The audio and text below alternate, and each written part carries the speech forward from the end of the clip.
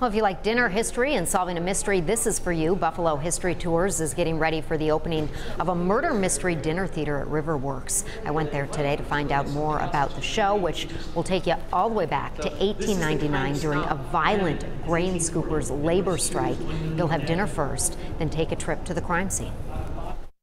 So the show will start with people dining in here first. Yeah, people are going to have dinner in this area right over here, and then after dinner, the murder is announced, and then they will walk outside about 100 yards over to the grain silo right over there. All right, let's go. All right. So after dinner, they'll come in here. This is the silo where the murder happened. Come on in. The actors will be up here, and what's going to happen here is that the detective is going to be asking them questions, interrogating them, and people in the audience are going to be listening and looking for clues.